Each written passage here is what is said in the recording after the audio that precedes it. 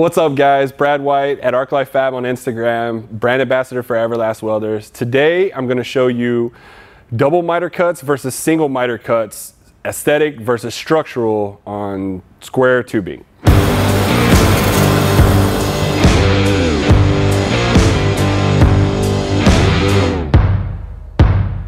To set it up for the single miter cut, you set your saw at a 45 angle.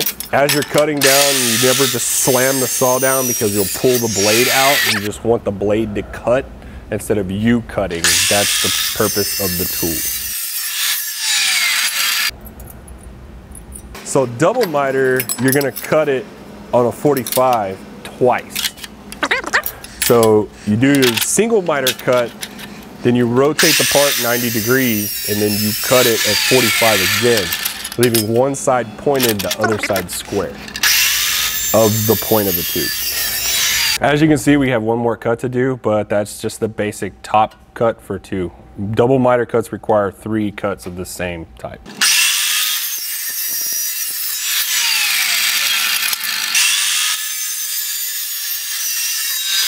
Setup should be nice and tight. I usually run a little bevel inside just to have a nice little groove for the weld to fit in and to deburr it just from cutting.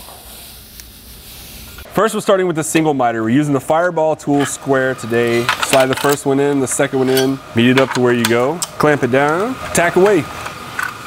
So this is the typical setup you're gonna see for like weld tables, structural, heavy duty strength. As your 45 miter comes in, your solid tube base, when it sits here, acts as your strong structural standpoint. Going in, I tack on the corners. I wanna make sure I tack all 4 corners before I start welding, just to give it room to not pull from the opposite side that I'm welding on and to make sure it stays square and true. Since it's stainless, stainless likes to pull and warp probably more than most other materials, so therefore tacking is important, and I did make sure that I have at least 3 dabs on each corner to control it. And as I'm welding, I'll weld around, and when I do my next section, I'll start back probably an 1/8 inch to overcome that and go around, so therefore it's not a trial to constantly wrap around your corners to go. For my welding sequence, I like to flip it over and do the other opposite side first before I do my inside corner and my outside corner. It just gives me a better starting point to know that it's not gonna warp and not gonna move around on me. Starting welding over the tack, coming across the top, and then welding over the other tack on the other inside. So basically I end up double wrapping the corner. 16th wall tubing tends to act pretty much similar as a 16 gauge sheet metal. So therefore keeping the same welding principles and stuff. I just kind of control it manually with the foot pedal as I move along.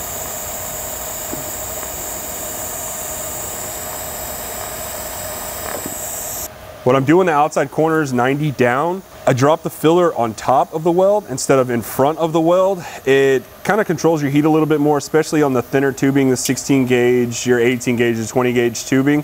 It gives you better puddle control, and you can see better where you're going and how your heat is carrying over to make sure you get nice penetration.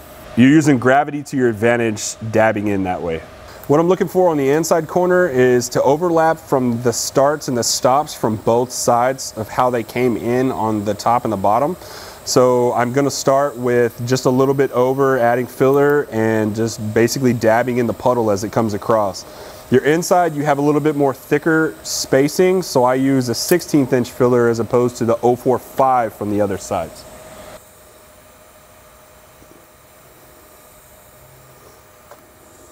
So in order for this leg to fit up properly as it sits on top, you have to grind your weld flush just to make sure, mainly on your ends where you over dab to fill in your corners.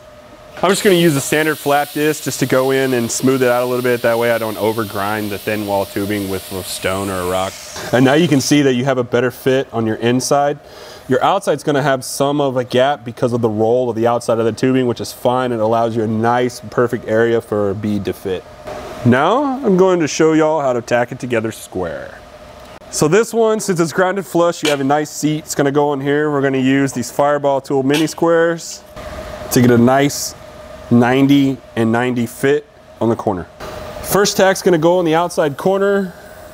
And then the next tack's gonna follow on the inside corner and then on the sides and the sides. Once you get it all tacked up, from this point, it's just welding it all out. Let me get it welded up for you and I'll show you how it goes.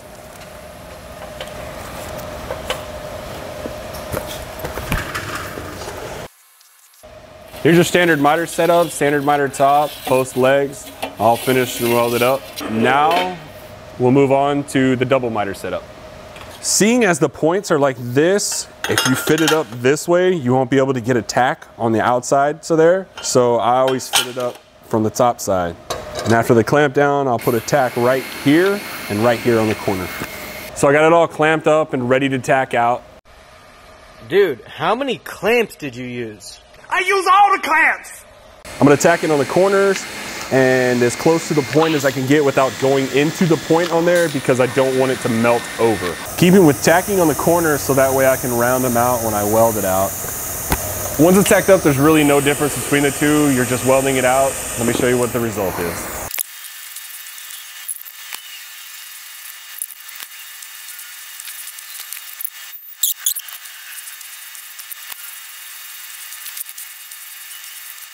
As you can see, the single miter on your right is more structurally sound as the tube is supporting the bottom with the whole weight of the tube. The double miter on your left is more aesthetically pleasing to some. Thicker tubing, you can bevel more, run a single pass or like a root fill with like an S2 or an S6 and then go silicon bronze on the fill and then grind it out and you get like a nice bright yellow line in the middle of it. Some like it for furniture when you black the metal as a finish. I don't remember what to say. This is so easy. Should I close with that? Our director is terrible. Oh, green weld, mean weld? Not talented, I'm just a filler. I'm like Bondo. This is so stressful, I swear. Hope you had fun and learned a little bit something. All right, guys, I hope you learned something. Double miter versus single miter. I'm Brad White at ArcLife Fab on Instagram. Brand ambassador for Everlast Welders. Weld mean, weld green.